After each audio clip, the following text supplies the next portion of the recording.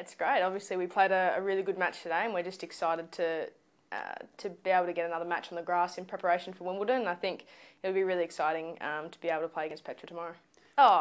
Yes and no. I think what she's been able to do has already been a huge success, and I think it's just exciting for both of us to be in this position. And she's such a lovely girl. We're all genuinely excited as a playing group, and I think everyone in support staff as well is genuinely excited that she's back and playing well, is happy, healthy, and back to her brilliant best. Yeah, it'll be a big day tomorrow, but it's always nice when I can walk out there with Case and just enjoy our tennis. And obviously we've had some good success this week and this year, so it'd just be exciting to hopefully play well tomorrow and to be able to get the job done.